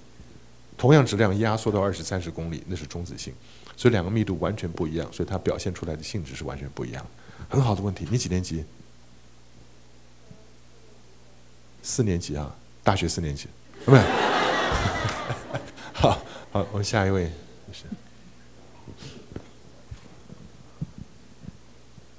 Thank you, Dr. Burnell and Dr. Chu. I have a question for both of you. So as women in science and let's say in any field of expertise, we have to talk louder, work harder, and prove harder than our male counterparts. So do you have any words of advices or any words of encouragements for all the women in here, for the younger girls in here who are future scientists and maybe their male counterparts? Do you have any words of encouragement, advice for all of us? Thank you. Not only you have to work harder, but you earn less. Yes. It sounds like the situation here is quite like the situation in Britain. Increasingly in British universities, because I work in universities, we are now monitoring carefully how well women advance and how well men advance, how well women's pay goes up, how well men's pay goes up, and we are taking more care to equalize. We are more aware of what we call unconscious bias. I have an example from Britain. I don't know if it works here, of unconscious bias. Often you have to fill out a form, and it asks your name, your address, and whether you are male or female. It always puts the male first, even though they're not in alphabetic order. That is an example of unconscious bias, and it sends a message to the women that they are second class, a subliminal message. 我觉得这倒是很有趣的。他说英国看起来好像台湾跟英国是一样的哈，也是对女性不公平。他说，当然现在很努力的要把这两个拉到平等，但有一些呢是下意识的、无意识的造成的偏差。就像填表格，你的姓名、你的身份证字号，然后等到你的性别的时候，永远是男性在前面 ，male 后面是 female。如果你按照字母排序的话，应该是 female 在前面。所以它这就是一个无意识的偏差，让别人觉得女性就是在男性后面。中文用笔画的话，那 male 4个字母，那个 female 是6个字母，就比较长。然后，可是你中文的男跟女，女的笔画也比较少啊。如果要把它写在前面的话，干脆这样吧，以后我们给朱有花的表格，那女性就写在第一个，还超过了名字，比名字还重要，这是女性。Anyway， 好，还有没有其他的？刚才看到其他的问题啊，那边那个同学的问题。的确也是，我觉得这点是我们自己需要思考的，无意识的偏见。Dr. Bernard, I have a question. Is black hole denser than a neutron star? yes, black hole is denser than everything. It is infinity density because it is point size, zero size. So you cannot get denser than that or smaller than that. Yeah, 它就是黑洞是比中子星还要来的密度高的，那它这是一个点，因为无限高的一个密度。但是我觉得有趣的是，大家知道不知道白矮星、中子星跟黑洞一路发展过去？我想朱有花可以帮我加一点。白矮星很好玩的，质量越大不是体积越大，质量越大体积越小。到1.4 solar mass 的时候，质量就体积就没了，所以它只好变成下个阶段的。你要不要加2句话讲一下白矮星的质量跟体积的？刚才那个小朋友问的那个问题啊，说白矮星跟中子星有什么不一样？我现在加一些物理进来哈。那我们都知道那个有原子有中子有质子有电子。那在白矮星里面的话，因为它压积的很厉害，那个电子都已经挤到不能再挤进去，所以电子是产生压力，就是因为电子不能再挤得更挤了，所以它就会产生压力，所以它就不能再收缩下去。如果是再收缩下去的话，电子就会被质子吸收，被质子吸收进去变成中子，所以再变小的话就变成中子星。中子星里面呢，中子它产生就中子跟中子之间不能距离太近，所以又产生压力，所以中子星就不会再压缩下去。如果这样再更增加的话，那再压缩下去，连中子星全部陷入下去，就变黑洞。所以这只是就是在白矮星里面是电子会产生压力，在中子星里面是中子产生压力，所以抗拒它，所以它不会再陷落下去。对，呀。朱有花讲的压力其实就是抵抗重力了，因为重力是一切的原始东西在往里面压的。那当你电子被挤压的不能再小的时候，那个叫电子减并压力，简单的减，并吞的并，减并压力是靠着那个减并压力抗拒重力的。但再往下压去以后，电子进到了原子核里边，跟质子结合就变成中子了。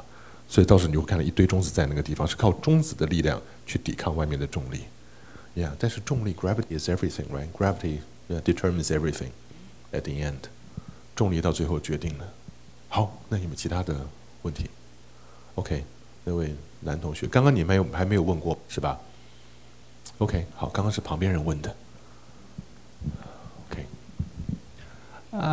Will you use the telescope to do some special purpose like finding the alien or some outer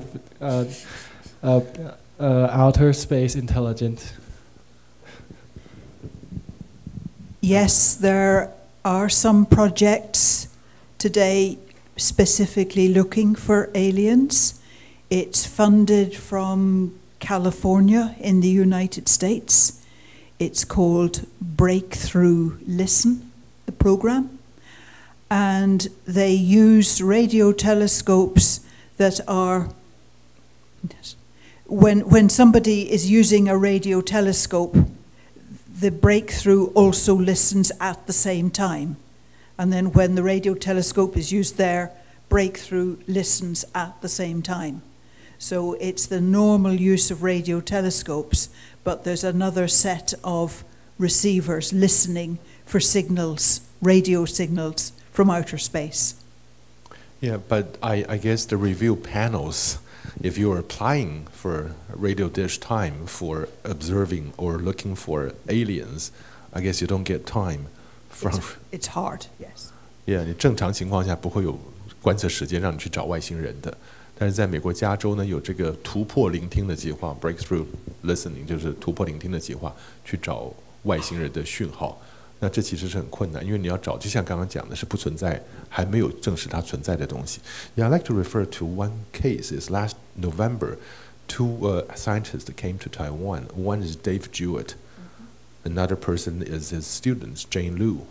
就是老师跟学生，去年的 Dave Jewett 跟 Jane Liu 刘立信到我们这边来。And turned out they were the first people to discover the existence of Kuiper Belt. 古伯带天体，海王星轨道有 trans-Neptunian object， 第一个发现。But they told me that they had 5 years of suffering， 也是前面的5年 ，from 1987 to 1992， 1987年到1992年那5年，简直是受尽了屈辱 ，humiliated for those 5 years when they applied for time to observe, to find, to discover object beyond Neptune。因为那些 review panel they just didn't believe that anything exists after Neptune， 说海王星轨道没有东西了。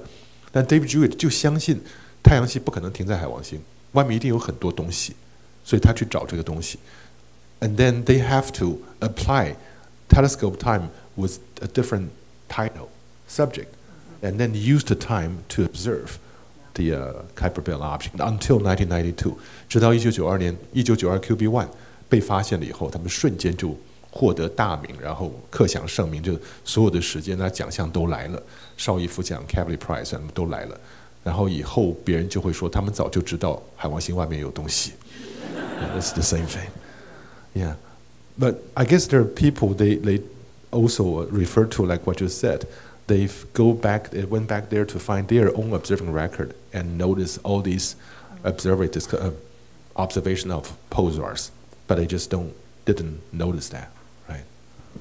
Yes, although you have to be observing with a very rapid turnaround, a short time constant.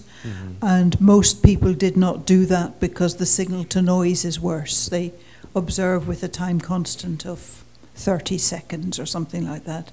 So no way you see the pulses with a 30-second time constant. Yeah, 过去他们时间还是拉得很长，30秒。But now you're talking about sub-second frequency. Yeah. Right. Yeah. So how did you do? Did you send up an order to purchase high-speed printer or something for that purpose? No, but we did have to build this very, very big radio telescope because when you use short time constant, you have more noise. If you use longer time constant, longer integration, the signal to noise ratio is better. So if you want to use very short time constant to see pulsars, you need a very big telescope. So originally, when you build a telescope, you know the big area, or you have extended the area. No, we had a big area because we were looking for the rapid fluctuations of quasars, the scintillation of quasars. Yeah, 最早他们是要去搜寻类星体的闪烁，因为闪烁的非常快，所以你需要有很大一个面积的观测的这个天线，才能够提高它的信噪比，因为你的时间很短。那如果你要看时间比较长的话，你面积不用那么大。但当时他们去搜寻quasar，我觉得这也是很巧的。他们要搜寻quasar的快速闪烁，也就需要用很大的面积。没有想到这个面积刚好可以用在 Pulsar 那么短的时间分析上面。Yeah, what I was asking is that when you saw this fluff, so you called it fluff, right? Fluff? What's that? The hair? What? Scruff. Scruff. Scruff. What's the scruff? Scruff is just something messy. You know, like a teenager's room. It's scruffy. Okay, scruff. That scruff 就是乱七八糟的东西，对对。And you notice there's a scruff, and there may be something hidden in the scruff. So you convert it to a high-speed printer or pen, whenever it approaches that point. That's right. But that needed extra short time constant and extra high speed. So I had more paper. More paper, yes, and lots more paper. So I had to go to the observatory each day to set up that special observation. Oh, I see. And I did it for a month, and there was nothing. And I think my thesis advisor said, "Aha."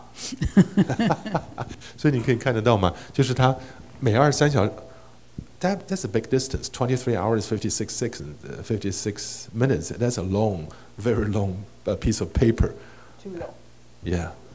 And when you notice that it's approaching to that point, then you will go into the observatory and switch to high-speed printer. Well, I go to the observatory every day for the routine, change the settings. But then I was also going just before it was due to see that bit of sky to make the high-speed recording. How come for months you don't see anything? Because we had also accidentally discovered another phenomenon, and that is in interstellar space there are some electrons, and they are in clouds. They are not smooth. And these clouds can cause the fading of the pulsar signal for several weeks or months. And I was unlucky that I had a month when it was faded. 所以他先注意到了这个讯号存在，所以呢，他就想法每天在那个时间进去调成高速，希望能看到那个讯号，把它拉开仔细看。结果1个月都没有看到任何东西了，因为在星际空间里面会有一些不均匀的电子云，电子云会把 Pulsar 的讯号吸收掉，所以看不到了。那当时1个月下来什么都看不到，他的指导论文的老板就说：“哈哈，我是对的，你是错的。”当时老板就认为你是错的。Yeah, so you don't get lots of positive support from your advisor, unfortunately. OK， 好。馆长跟2位好，那想请问一个问题了哈，是因为说人才培育对一个领域的发展非常非常重要。那像我们台大有2位优秀的这个校友在这里，一位是我们孙馆长，一位是我们的这个朱所长那我想第一个问题就想请问朱所长，您当初选台大物理系当成是您的第一志愿，不晓得有什么考量？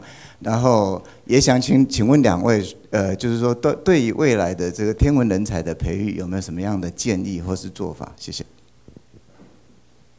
我当初进物理系这个是其实我中学的时候最喜欢的一门科目是生物，很喜欢生物，可是数学也不错，我数学一直是班上最高分。我想说不能去念丙组啊，每一门课都很好啊。我英文也是最高分。我想说那一定要去念甲组，不念甲组人家不知道我数学好。那念甲组的话，那联考那分数，假如说我那时候物理系是第一志愿哈，那录取分数最高。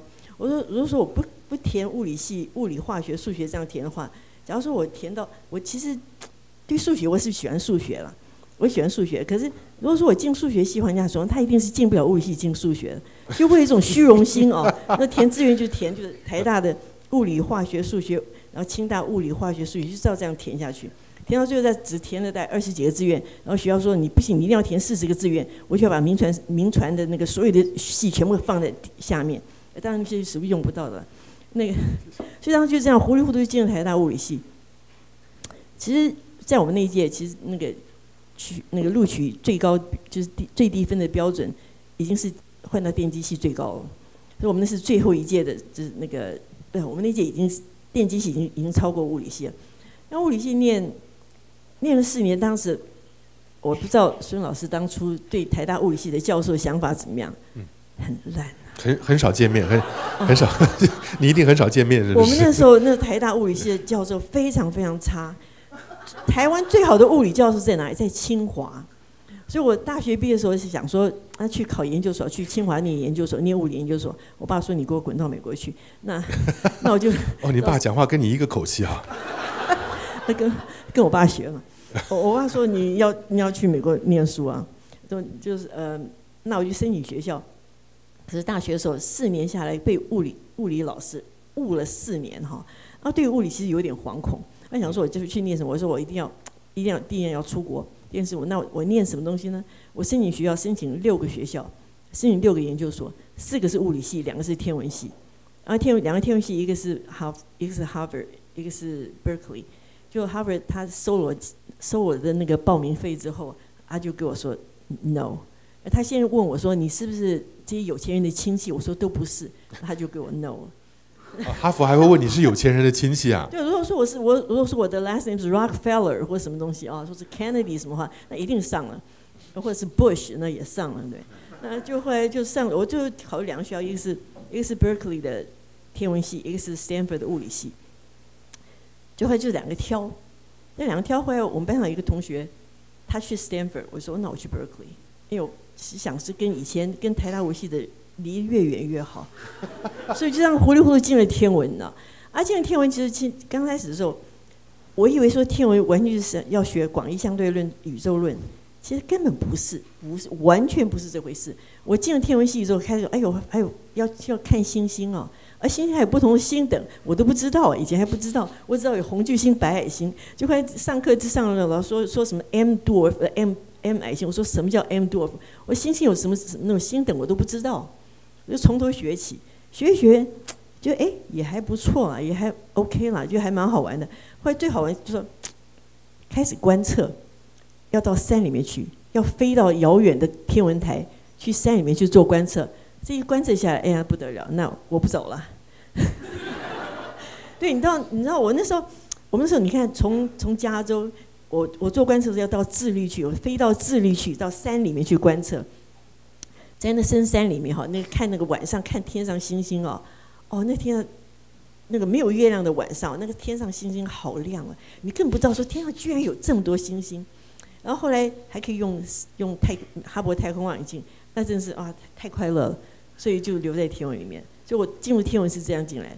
那我当初就是训练台湾天文人才哦，很多台湾学生就是有台湾学生要到美国去念书，可美国很多学校在80年代90年代的时候根本不收台湾学生的，所以我很高兴一点，就是我们伊利诺大学，我们当初我在那边的时候，我就说你们要收学生，你看你们收了一些大陆学生，你看哪一根线还在天文里面的，他们来了以后就要么就跳槽跳到电机系或跳到别的系，或是毕业以后就完全就离开天文。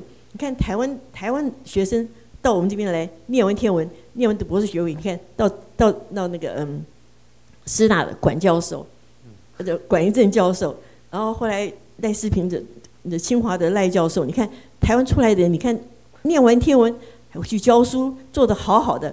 你们看，你们要收台湾学生，还收大陆学生 ？OK， 所以我们那边后来就收了很多台湾学生。所以看现在台湾很多学成，就天文界学成归国的很多是伊利诺非常优秀的人才。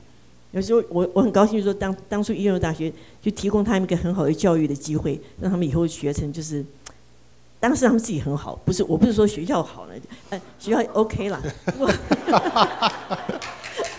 不过他们这些人才是真是他们自己非常努力。现在我们回来，你看我们刚有个玉山学者，就是杨香怡刚回来，他明年年初回来，非常优秀的人才，还有潘国权啊，这些都是清华的教授，都很不错。我们那个中研院物理所天文物理所也有好几个是伊利诺大学回来的，所以。训练天文人才是一个长期的，所以需要长期的努力。我最近好像美国现在又不太收台湾学生了，这点是有点值得忧虑。哎呀，我想，其实周老师刚刚谈了好多我们会讲到的事情，从最原始开始讲，我觉得台大物理系，当时你进台大物理系，他是输电机系还是输好几个了？电机系第二是物理系吗？还是怎么样？物理系第二，电机第一。我们第5了。没有你们第5，你们沦落到第5了。你为什么用的字眼都是这么伤害人的字眼？我们那时候电机工学院当时台大工学院只有4个系：电机、化工、机械、土木。那我们在建中毕业的，其实跟你状况差不多，就觉得我当初分数我够进电机系，我是没有填它而已。我是想说，士农工商，商为市民之末，工为市民倒数第2，不能去念。很迂腐，很笨，当初很笨。你就直接跟电机系这样讲好了，好吧？我已经帮你出了这口恶气了。为什么呢？因为我们是第5，当时我还真的填志愿哈。我们在建中毕业的时候完全没有概念，不是说自己像他一样是 determined 要做物理了，我们就从电机系开始填，电机、化工、机械、土木，第5个是物理。结果呢，很巧的进了物理系，那进了物理系就很高兴，后来才发觉进物理系很值得。所以有一次商周吧，商业周刊还是天下杂志访问我，那个标题竟然就是我讲的那一句话：我人生第一个幸运就是没有进第1志愿。台大电机系就极端不爽，所以我想电机系最觉得不爽，第一个是林百里老师骂电机系，第2个是孙维新。孙维新觉得没有进电机系是他人生第一个大的幸运，没有进电机系。当然，另外事情是我们2005年全球物理年，我们请了林志玲来做我们的代言人，教育部次长帮我找的。林志玲做了一个广告，结果好多人去看物理。第2年，物理系就超过电机系。所以吴瑞北当时电机系系主任吴瑞北就极端不爽，说孙教授孙维新你使用这个肮脏的 paper 找林志玲来，把物理系提高了。但那个时候我们大学毕业的时候还是一样，上课我们是努力听讲的。我大学4年没有翘过任何1堂课，除了公假之外。到课堂上睡觉是另外一回事，但是我没有翘过任何1堂课。I didn't ditch the class at all in the university. I just sit there and doze off 打瞌睡。然后4年那个时候台大讲的这句话最好大家不要quote的话我们2个人都很惨。当时的学生讲台大怎么批评的：1流的学生、2流的老师、3流的行政、4流的设备，是这样讲。这学生都是靠自己学，所以台大学生也其实蛮难教的。但是不管怎么样，毕业了以后，我们申请了8个学校，4个物理 ，4 physics， 4 astronomy，4个天文的。到后来呢 ，UCLA 给我最好的 scholarship 奖学金，所以我就去了 UCLA 念天文，那是第2个幸运，做天文。那毕业了以后，第3个幸运进到 NASA， 毕业之前就去 NASA 做卫星观测，然后毕业以后进到 NASA， 看到 NASA 的科研、教育跟推广都非常非常的精彩。那接下来第4个幸运是我已经忘记了，年纪大到连第4个幸运是什么？哦，进到我做观测，我觉得做天文观测就像刚刚朱有花讲的，做观测上山下海，走到山间水边去，那是接触大自然，那些经验，我觉得到后来当博物馆馆长。对博物馆馆长这个工作都会有很大的帮助，让你第一线接触到大自然，知道是怎么回事。好，我们时间我再加一点哦。我那时候我们最早做观测的时候是用底片照相的。OK， 你们现在用什么 CCD， 用数位照相机什么东西，那根本你完全没有感觉，没有什么感觉。我那用底片照相，我底片曝光的时候哈，你想想看，那个光子从那么遥远的星体，通过这么远的距离。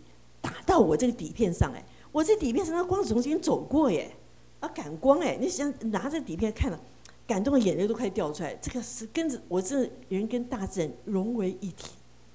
你知道吗？我跟你只差4年，但我们这代是 CCD 开始进入天文的那一年，开始用 CCD 相机了。你知道我们有多同情那些以前用底片的人吗？人家底片的量子效率跟 CCD 量子效率简直是不能比的，而且更好笑的，底片是玻璃底片，是不是？你们有用玻璃底片？玻璃底片，我们有时候那个放底片那个相机有没有？是2寸，就是2寸乘2寸。那底片拿来是8寸乘10寸，我们要切这个切玻璃哦，而且不能开灯哦，你那个灯连红灯都不能的，完全是摸黑的。就拿这样切之后，这么大一片玻璃要啪，然后把剥开。我手上都不知道破了多少次，那个被那个玻璃刮破的啊，那很痛苦。不但那个要切小之后，还要再拿去烤箱去烤。我有时候跟人家讲说我在烤底片，就说你烤什么？你们烤饼干？不是饼干，我在烤底片。那底片要用那个氮气吹过去，然后微微的氮气吹过去。微风这样吹过去，然后温度再烤过让它变成比较灵敏一点。Do you want to know the story I heard about？ 我们去那个天文台，加州大学理科天文台，他们就跟我们讲说，早年那些用玻璃底片的人，头天晚上观测完了以后，那个玻璃底片还要摆在太阳底下晒干，结果呢，他们竟然把它摆在路面上。另外一个天文学家观测完了要走了，车子一倒车，噼里啪啦全部压过去。我们就想说，怎么有这种原始人的年代还在用玻璃的底片？我没有想到那个玻璃底片给朱有花老师这么巨大的感动。那是非常非常的艰苦的年代，很辛苦啊！你晚上工作了1个晚上之后，天亮了哦，你还要去洗底片。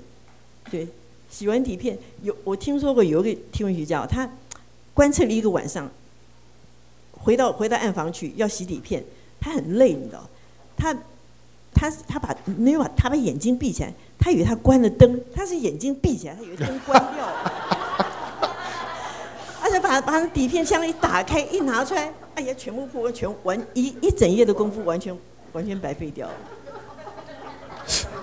你还叫你们那个叫现代天文学吗？所以我真的觉得这是一个天文发展的过程，很高兴 ，we're so happy that we have Dr. Burnell and Dr. 朱有花能够跟大家 join our discussion。很感谢各位我们来宾，今天在这边我们都扮演学生的角色，能够听到 Dr. Burnell describing her path of discovery， 他们的整个的发展的过程，我觉得对我们都会有很大的启发的。很感谢各位来宾的参加，也谢谢 Thanks very much to Dr. Burnell and also to 有花，我们谢谢他们2位，谢谢。